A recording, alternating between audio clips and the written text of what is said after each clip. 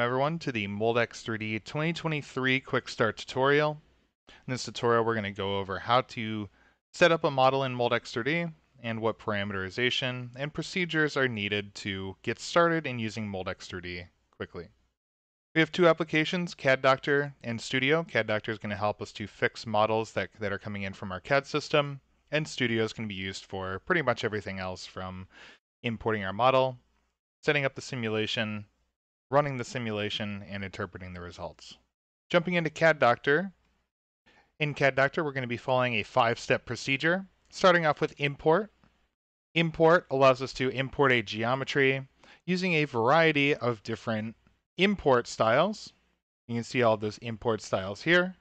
Step files are the most common and most universal, so we'll start off by importing our step file into Moldex3D CADdoctor. We're then going to go down a little bit on the left side of our interface. We're going to click the check button, which looks like a box with a magnifying glass. This will identify any potential issues with our geometry coming from our CAD system, which include surface misalignment, small surfaces, and surfaces that might just cause an issue when trying to transform this geometry into a series of mesh elements. The button to the right of check is auto stitch, which will help us with the loop of free edges error. Loop of free edges will happen when two surfaces are disconnected from one another, or if a surface is missing completely. In the first scenario, where two surfaces are close but disconnected, the auto stitch tool will help us to merge those together. In this case, we don't have any loop of free edges, so we can skip over it. To the right of that is auto heal. Auto heal is going to help us to fix everything besides loops of free edges, and then it's going to run through and check again to see if there's any remaining issues afterwards. Importantly, the auto heal function will not change the geometry. If a surface needs to be deleted and reconstructed, the auto heal tool will not perform that action, and instead will leave that as a series of errors that you'll have to fix manually. If you need to fix a category manually, you can highlight, and there will be a series of repair tools down here towards the bottom. Minor errors, which are typically what are left over after this auto-healing process, we don't have to worry about too much. The last button that we're going to click in CADdoctor is the Export button. Next to the Import button, the Export button allows us to export the model for importing into Moldex3D. And the export style is going to be MDXSF, that's the extension that we use. It's effectively just a Moldex3D solid file that is importable only into Moldex3D applications. I'll save this file to my desktop so that it's easier to access when we open up Moldex3D Studio. When you go to close out of CADdoctor, you might get a message that asks you if you want to save the file. Note that this is going to save an application file for CADdoctor and is not actually going to overwrite the original step file. Moving forward into Moldex3D, this is where we're going to spend the rest of our time. When we open up Moldex3D Studio, we're going to be faced with two options up at the top left corner. We can create a new project or open an existing one. In this case, I'm going to create a new project, and there will be two items that are identified here. You have the project name and the project location. The project name will always have the designation of MDX project followed by the date. I'm going to change this to be something more meaningful. And the location is going to be either where you last saved the project or the default location that was created when you installed Moldex3D. This is typically going to be the working folder that you established, and you can create your project there. Along the top side of the interface, we see the ribbon. We're going to follow this ribbon from left to right. Starting off with new run, Moldex3D has created the first run for us automatically, so we don't necessarily have to do anything in this dropdown. But this allows you to either create a new run, copy an existing run, import a run from a different project, and a couple of other options that allow you to create runs automatically. The DOE wizard specifically allows you to create a large series of runs and optimize the input parameters. Moving on to Moldex3D solution, we have a series of molding types that allow you to access advanced processing methods. You can see that list here, but for this tutorial, we're just going to be using the injection molding module. Besides that, we are going to be selecting which meshing type we're going to use. For 99.5% of the simulations that you run in Moldex3D, you're going to be using the solid meshing type. We do have a more automated meshing type eDesign that allows you to create mesh when it's not possible to create a mesh using solid. To the right of that is import geometry, where we're going to find the MDXSF file that we saved out from CADdoctor. You can also import your CAD directly. We don't recommend you to do that just because fixing your model in CADdoctor will alleviate a lot of the problems that you might get otherwise if the CAD geometry is not high enough quality. When you import a model into Moldex3D, you're going to be transitioned automatically from the Home tab to the Model tab. And the first button that you see all the way at the left of the Model tab is Import Geometry, where you can continue to import more models, things like the runner system, the cooling system, inserts, even the entire mold assembly, to make your modeling as complex as you need it to be. In this case, we're just going to leave off with just the part and move on to the right, which is Check Geometry. Check Geometry allows us to check for three things. We have free edges, tiny edges, and sharp face angles. Free edges are going to be synonymous with what we saw in CADdoctor as the loop of free edges. If we had no loop of free edges in CADdoctor, then we won't have any free edges here. Tiny edges, as the name might suggest, are just very small features on our part. If I rotate around, we can see that this feature specifically is a very small one. These tiny edges can cause a mesh disparity issue, which can start to impact the precision of the results of the simulation. We recommend to get rid of as many of these as possible, but if you have a couple left over from CADdoctor, it's not the end of the world. Sharp face angle, as the name might suggest, is just two surfaces coming together at a very sharp edge. This can be an issue because it's very difficult to fill solid mesh into a small volume like that. In most situations, it's okay. You don't need to fix this manually or anything, but it's good to be aware of where this sharp face angle lies. Moving to the right of Check Geometry, we have Attribute. Attribute allows us to tell Moldex3D what this object is supposed to do in the simulation. If you left-click on the geometry, it will select it, and you can see that the default attribution of any object coming into Moldex3D is none. If you click on the dropdown, you'll see all the different attributions that are available. We'll assign the attribute of part to this geometry, as it's what's intended to be made by the injection molding process. Once we have assigned the attribution of part, we can identify the model thickness. The model thickness distribution allows us to see where the thick regions of our part are, and allows us to get a little bit more familiar with the geometry that we might not have inspected before coming into Moldex3D.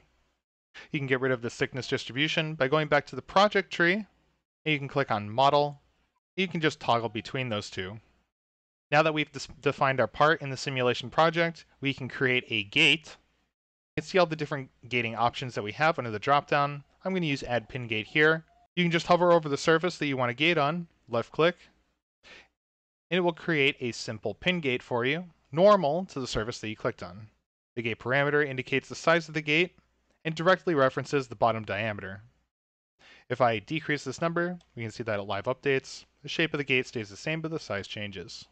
I'll leave the default and press the green check mark to finish out that gate function. For a multi-cavity system or a multi-gate single-cavity system, you can use the runner function to create a generic runner for you, and you can modify that however you like. In this case, we're just going to keep it simple and just use a gate. If I just want to see filling and packing, this is all I need. I just need the part and the gate and a melt entrance, which is this red arrow on the top. If you don't have this red arrow on the top, then you'll need to click the melt entrance to create the definition for where the flow calculation is supposed to start. If I want to see the warpage of my final geometry, I need to create some sort of cooling system. If we don't, we have to assume that the surface temperature is uniform and that the heat is escaping ideally out to its surroundings. This is going to create a much lower warpage number than we would expect, or than what would happen in reality, and that's a situation that we want to avoid. Creating some sort of cooling system allows us to see the temperature distribution throughout the mold and allows us to create a more realistic heat transfer scenario. To start off, we're going to create a mold base. The mold base is just going to be a box. We want to make sure that the box is oriented properly. You can adjust that using the parting direction, which will be the die opening direction. You can see that you use the X, Y, and Z axes as your parting direction definitions. You can adjust the length, width, and if you click on the blue arrow up at the top, you can access the height dimension to adjust your mold base dimensions accordingly. You can press the green check mark once the dimensions are satisfactory, and this creates the medium through which heat can transfer. Although we're not done yet, we need some place for the heat to go, and that's going to be our cooling channel system. If you don't have a cooling system set yet, we can create a dummy cooling channel system by just using the cooling channel wizard up here. The parameters allow us to adjust which direction these channels are facing, the diameter of these channels, the number of channels on the top and bottom, how far these channels are spaced from one another, and the height from the surface of the part. I usually use the height as 10 times the diameter. Once you're satisfied with your cooling channels, you can go ahead and press the green check mark, and then we're going to run a final check to make sure that everything is satisfactory with our system. If everything is satisfactory, you'll get a message at the bottom left corner of your screen saying check cooling system OK. And that's an indication that we're ready to move on to the next stage, which is meshing our model. So we'll move on to the mesh tab. You can see that the solid meshing style is already selected for us. You can create a customized seating if you'd like, although the default seating in Moldex3D is typically satisfactory. We're going to hit generate. And we can see the procedure or the sequence that Moldex3D is going to use to mesh all of our geometry. You can hit generate. Once the mesh is finished, you can hit final check. That will save our mesh and send us over into the rest of our simulation preparation.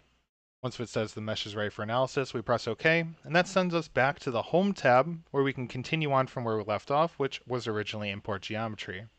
BC allows us to set up some boundary conditions such as venting and stress boundary conditions, as well as heat transfer boundary conditions. Moving on to the right of that, we have our material selection. You can either select a recently used material, or you can go into the Material Wizard, which has been recently updated to a more modern interface style. You can search through the database by hitting the search button here, which allows you to use a series of various material properties to find the material that you're looking for. You can also search through the material database, which is organized by polymer type, then by manufacturer, and then by the grade name.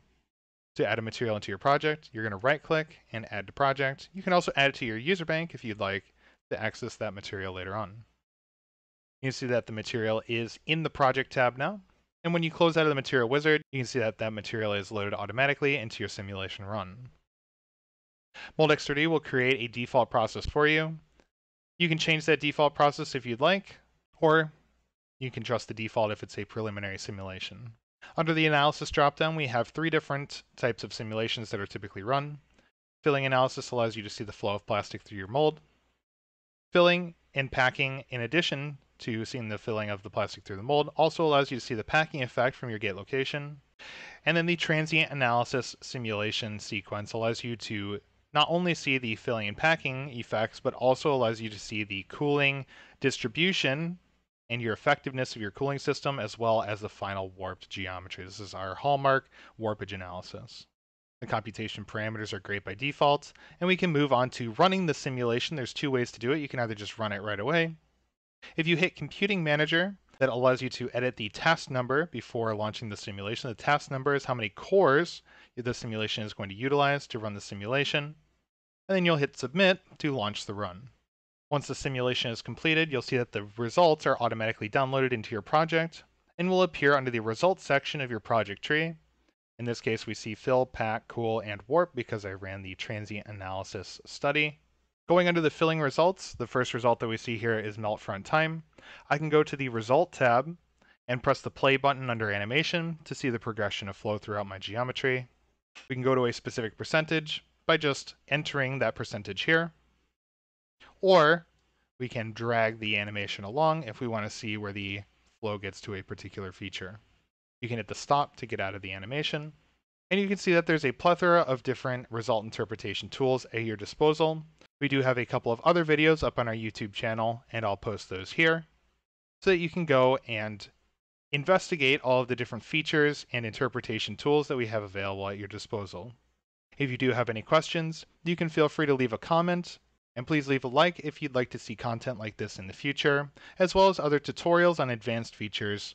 And we'll see you in the next Moldex3D video, or if you'd like to keep up to date with all of our events, you can follow our LinkedIn page at Moldex3D Northern America Inc. Otherwise, we thank you for watching, and go beyond simulation with Moldex3D.